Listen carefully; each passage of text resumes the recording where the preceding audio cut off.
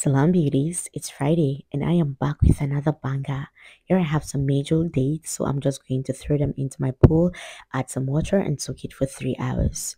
So it has been soaking for 3 hours. Now I'm just going to remove the seeds and make sure it is properly cleaned.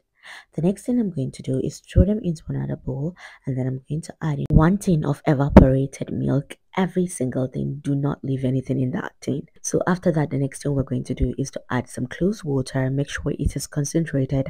I used about 30 pieces of cloves, and that is it. Blend and enjoy, y'all. I do not need to say much. Make sure you try this recipe. Thank you so much for stopping by.